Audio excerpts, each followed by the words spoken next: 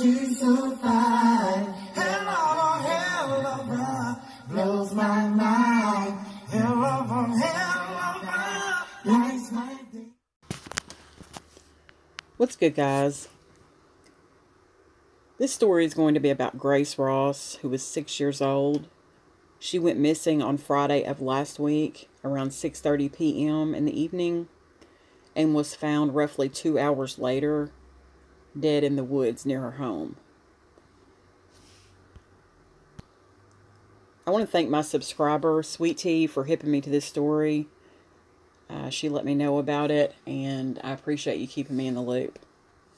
And I also want to mention, too, that if anyone wants to contact me, I have my email at the end of every video. So it's flashing on the screen at the end of every video.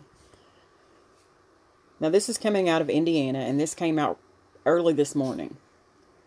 Brutal end. Grace Ross, 6, died from asphyxiation before body dumped in woods, as a teenage boy, 14, is in custody over her death. A 6-year-old girl allegedly died from asphyxiation before her body was dumped in the woods, as a 14-year-old teenager is in custody over her tragic death. Grace Ross's cause of death was revealed as homicide by asphyxiation in preliminary autopsy results. It was reported on Monday.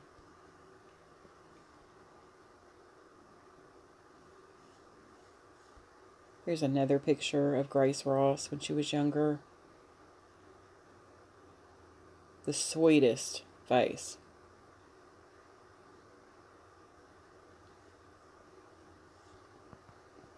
The St. Joseph County Prosecutor's Office revealed further test results from the autopsy are pending, according to CBS Fox-affiliated television station WSBT.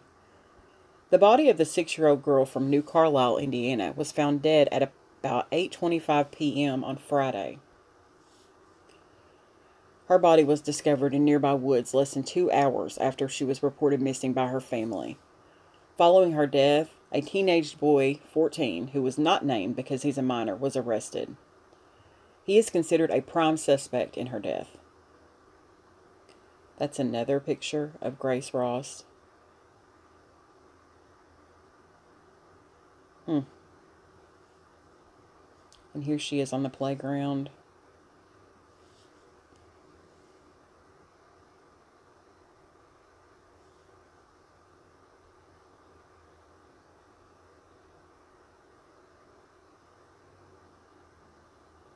According to the news outlet, it was determined during a Monday court hearing that the 14-year-old will remain in custody and is scheduled for another hearing date on March the 22nd. The investigation into Grace's death is ongoing, and an autopsy was scheduled to have taken place on Sunday, the South Bend Tribune reported. An obituary by the Palmer Funeral Homes in South Bend, Indiana, paid tribute to the young girl, a student at Olive Elementary School in New Carlisle, and remembered her as, quote, the light in the room, end quote. This is the actual obituary. Grace was born on October the 1st, 2014 in South Bend, Indiana.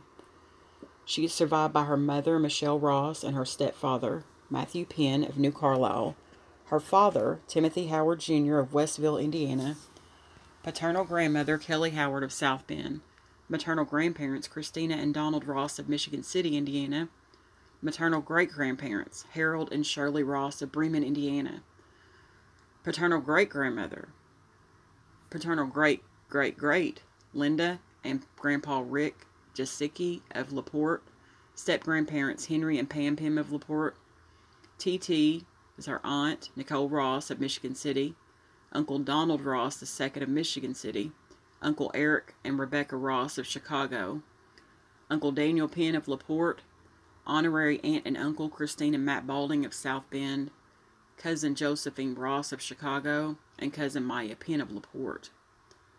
She was a student at Olive Elementary School in New Carlisle. She was the light in the room, the brightest flower in the vase.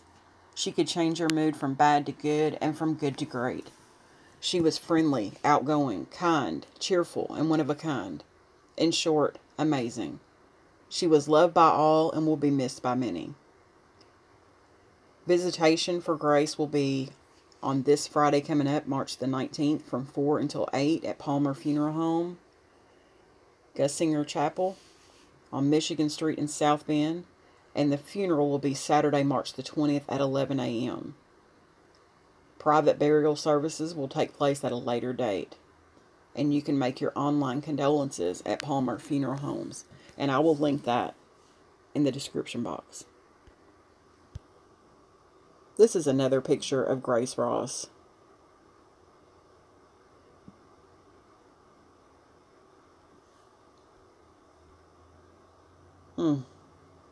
Such a sweet face.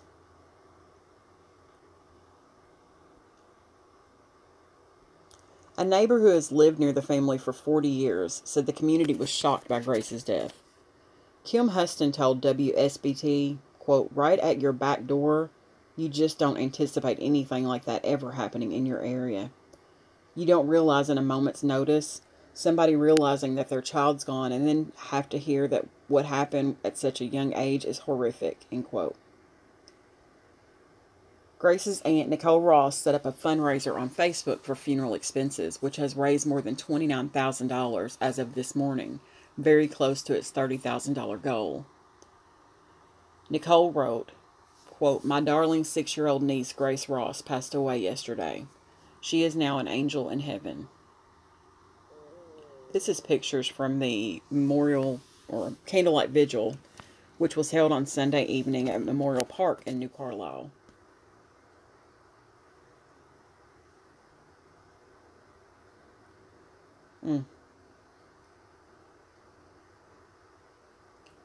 A candlelight vigil was held at Memorial Park in New Carlisle yesterday evening, where friends, family, and neighbors gathered in Grace's memory, ABC 5/7 reported. Michelle Ross, Grace's mother, said at the vigil, Grace was loved by everybody and she was friends with everybody. She would go up to a stranger on the street and be like, "Hi, I'm Grace and I'm 6. Tara Bush, the principal of the elementary school Grace attended, said you could tell she was smiling all the time. More than 200 people came along placing candles, flowers, and stuffed animals in a gazebo and on park benches. Grace Ross's school district also released a statement on the community's, quote, tragic loss, end quote. The superintendent said, quote, "Our school district and school family has suffered a tremendous loss. This past Friday evening, one of our fellow students in kindergarten at Olive Elementary died. The circumstances of the student's death are under investigation. Local police have arrested a suspect and have them in custody," end quote. It says funeral services took place on the morning of March the 20th, but March the 20th hasn't taken place yet. However, burial services are planned at a later date. Let's watch the video that goes with this story. Developing tonight, the city of New Carlisle still in shock after 6-year-old Grace Ross, who was initially reported as a missing child, was found dead in a wooded area Friday night. ABC 57's Allison Zeihammer joins us now with more on that heartbreaking story. Allison. Yeah, Tiffany, New Carlisle is described by community members as a safe and quiet little town. So when the community heard the tragic news about Grace's death, they were left in complete shock and knew they needed to do something about it, whether they knew her and the family or not. This was the scene Friday night. Police searching for a missing 6-year-old child, Grace Ross, in New Carlisle. That search ending tragically a few hours later when police found the little girl dead in a wooded area near Chapman Street. Probably the reason why I moved out here was because it's a small, safe town. Just devastated. I mean, tons of emotions. Extremely sad for the family, friends, classmates, community. Grace loved to play dress up as the Disney princess Elsa and had just entered kindergarten this year at Olive Elementary. In a message to students and families in response to her passing, Superintendent Dr. Paul White said, in quote, "Our school district and school family has suffered a tremendous loss. There will be counselors and local pastors available tomorrow for students and staff to talk with during the school day," unquote. Her tragic passing touching the hearts of many in the community and even those who never met her or the Ross family. I mean, I wanted to help out. I wanted to help out the way I can. And, so besides money, there's time. I wanted to give my time and try to bring the community together to support the family and friends of this sweet Gracie. And Sunday night, dozens gathered in her memory. I mean, it was awesome to see so many people. Unfortunately, for a sad situation, but, the first responders were here. I mean, police officers, medical responders, in addition to firefighters.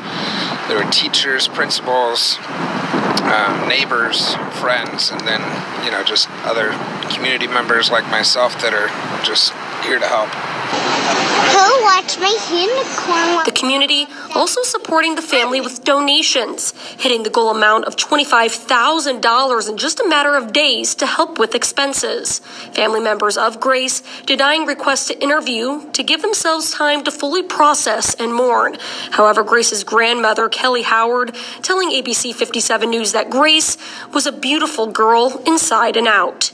And you didn't really need to know her to know she was a special girl. I heard a lot of good stories too. I have people Facebook messaging me stories, and I heard stories yesterday that, just reminds me of my little girls. And, that's why it touched so close to me, is I have kids around that same age. So Gracie sounded like an amazing young girl, and, my thoughts and prayers are with her and her family.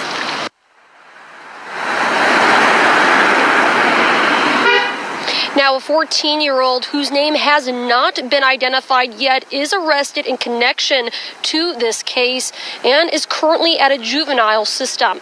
Now, the Metro Homicide Unit did tell ABC 57 News that they will be releasing an updated press release within the next few minutes, so really any time now. So we'll provide you those updated details both on air and online at abc57.com. Now, coming up on ABC 57 News at 6, I'll have more on this tragic incident and the community's reactions. Until then, live in South Bend, I'm Allison Zyhammer, ABC 57 News. Terrible, terrible tragedy. I'm going to end this story on that note, but I will be following this case. It says he has a court date on March the 22nd, so I'll be updating you guys on that. Thanks for watching.